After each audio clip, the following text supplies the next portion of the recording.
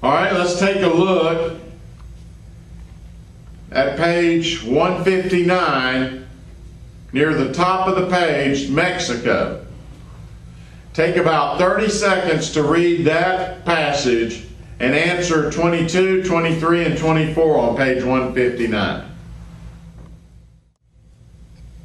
All right, let's take a look at page 159, but before I get started, I want to say something about this book. It's very interesting that there are so many questions and so many passages, so many charts, but it's important that you follow what I say. If you want to pass this test, study only what I tell you to study.